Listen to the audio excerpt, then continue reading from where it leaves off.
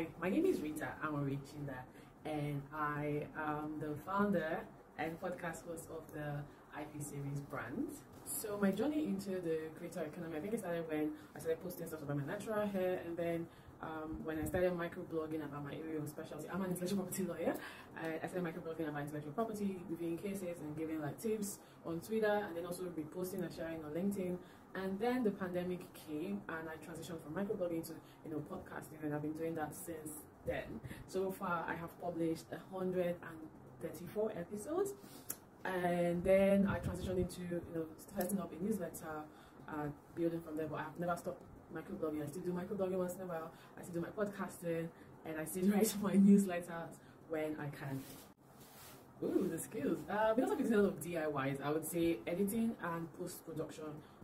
And I need that now more than ever, because the platform I was using, which was Spotify for podcasters, formerly Anchor, practically took away all the features and made DIY podcasting easier for me. So now I have to learn manually how to actually produce an episode. So yeah, editing, post-production, and I think any other thing that will be relevant to grow my IP series brand into a proper media house. So yeah, I believe that participating in this incubators creative hub is going to help me hone my skills and set me apart in my sector. I'm actually a lawyer, so doing creating content around my area of specialty is something that I really find to be demanding. Trying to find the right team to help you create your products or your content, and some other things that I feel participating in this program will help me re-strategize my content creation game. My biggest achievement as a podcaster.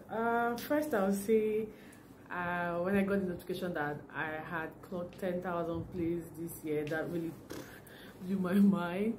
And my podcast on intellectual property is one of the. My friend uses the only sub-Saharan podcast on intellectual property, and they're having to do some Google search and see that my podcast is top 10. Kind of psychs me. So yeah.